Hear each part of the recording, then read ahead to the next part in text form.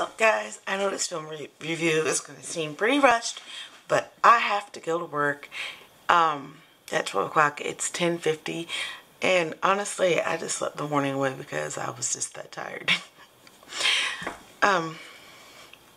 So, happy Black History Month!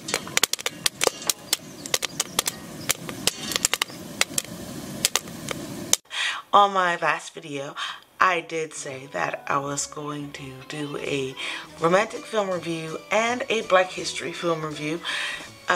So here I am. It's Friday, it's Black History Month, and right now I'm going to do my Black History film review on a film that has to do with a bit of not just Black history, but U.S. history in general. It's a movie, came out in I want to say 2016, called Loving. Loving stars Joel Edgerton and, I'm sorry sweetheart, I cannot pronounce your name to save my life. But they star as her name will appear at the bottom of the screen. They star as Mildred and Richard Loving, the couple that in 1967 won a Supreme Court case that ruled the misogyny laws in the United States are unconstitutional, and that interracial couples have a right to marry just like anybody else. So here's the thing.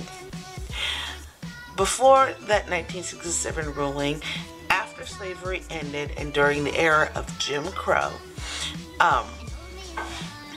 there was a misogyny law placed in the South that says that white people and black people could not mix. Now, under this law, black men could die, black women could go to jail. So could white men. So with that law in place, certain states would not recognize marriage and in fact jail those who were married or living as married couples. So Richard Loving was a white man. Mildred Loving was a black woman. They were pregnant in the time of this movie. At the beginning of the movie, she was already pregnant. And they went to Washington, D.C. to get married. There it was legal to get married, but what they did was they turned around and went back to Virginia, and somebody ratted out that they were a married couple, and they were living as a married couple in Virginia.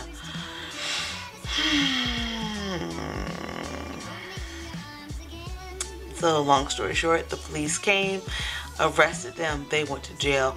They could either stay in jail or they could leave the state for, I think it was 15 years.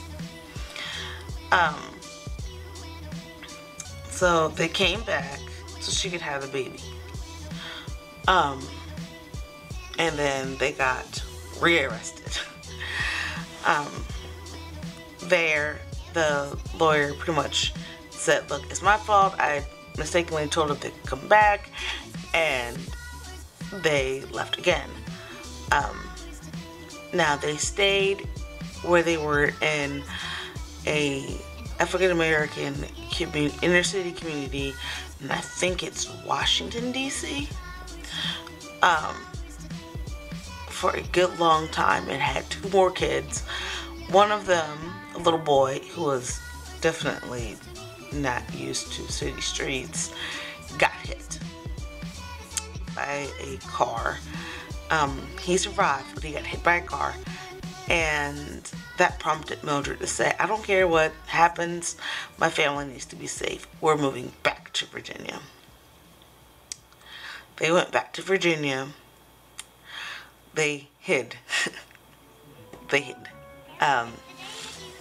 in Virginia. But they also got in contact with Senator Kennedy at the time, and their case was sent to the NAACP and a few other people who were working on the civil rights movement at the time, and their case was accepted, and it went from Virginia all the way up to the Supreme Court, and they won their case. Now, this is an actual case that actually happened in the United States. I made a video with my ex and it's on the vlog channel called Interracial Relationships or something like that. The link will be in the description below and also at the end of this video. At the end card in this video about this particular case. Now, when they won the case, the misogyny laws across the United States were deemed unconstitutional, which means that since 1967, because of the Loving versus Virginia case, interracial couples can legally marry and not have to worry about legal consequences. Similar to what happened a few years ago when gay marriage was legalized. Which is why I pretty much support the LGBT community and everything they do, because, you know, we're kind of hypocritical, black folks, if we do not support other people who are being marginalized and penalized for being who they are. So,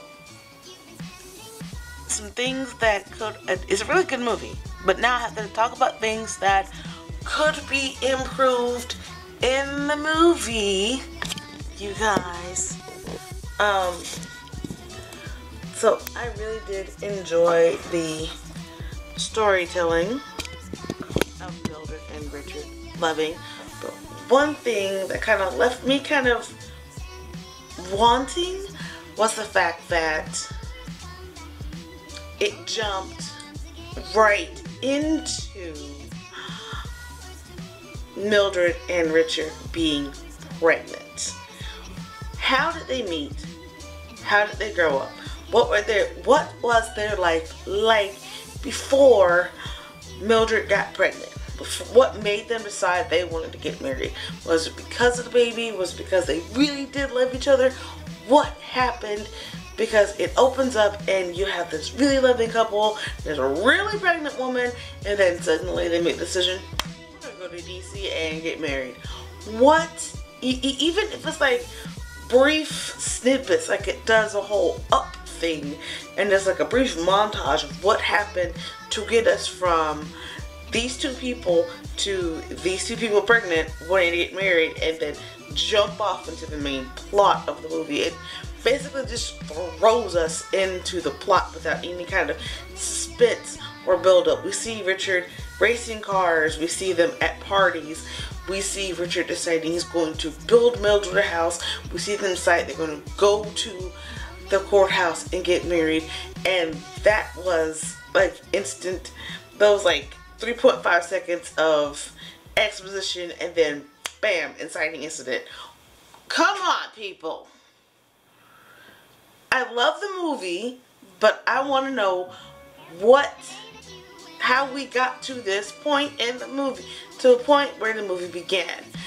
Even some written exposition would be great to know how they got there.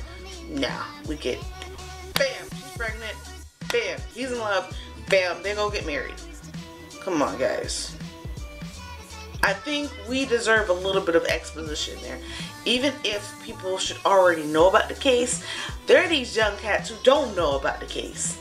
And that would be a good way to show them the progression that got them to the inciting incident and then where it went from there. Simple as that.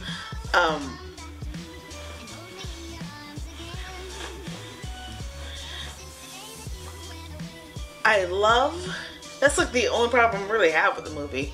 Now, I really do love the fact that they had actors and they kept the actors looking as plain as humanly possible, because in the 60s in the South, you did not have a whole lot of money to sit around and look glamorous and luxurious, hair done, makeup done, nails done all the time.